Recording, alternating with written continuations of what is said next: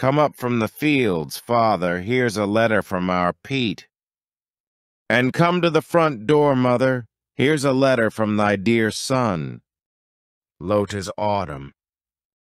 Lo, where the trees, deeper green, yellower and redder, cool and sweeten Ohio's villages with leaves fluttering in the moderate wind, where apples ripen the orchards hang and grapes on the trellised vines. Smell you the smell of the grapes on the vines? Smell you the buckwheat where the bees were lately buzzing? Above all, lo, the sky so calm, so transparent after the rain, and with wondrous clouds. Below, too, all calm, all vital and beautiful, and the farm prospers well. Down in the fields, all prospers well. But now from the fields come, father, come at the daughter's call. And come to the entry, mother, to the front door come right away. Fast as she can, she hurries, something ominous, her steps trembling. She does not tarry to smooth her hair nor adjust her cap. Open the envelope quickly.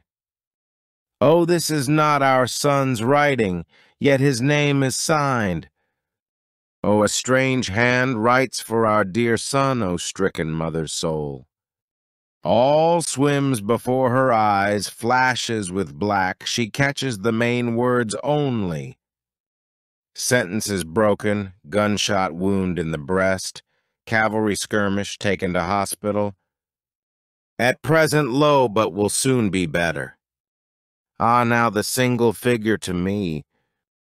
Amid all teeming and wealthy Ohio, with all its cities and farms, sickly white in the face and dull in the head, very faint, by the jamb of a door leans. Grieve not so, dear mother, the just-grown daughter speaks through her sobs. The little sisters huddle around speechless and dismayed. See, dearest mother, the letter says Pete will soon be better. Alas, poor boy, he will never be better, nor maybe needs to be better, that brave and simple soul. While they stand at home at the door, he is dead already. The only son is dead, but the mother needs to be better. She with thin form presently dressed in black. By day her meals untouched, then at night fitfully sleeping, often waking. In the midnight waking, weeping, longing with one deep longing. Oh, that she might withdraw unnoticed, silent from life escape and withdraw, to follow, to seek, to be with her dear dead son.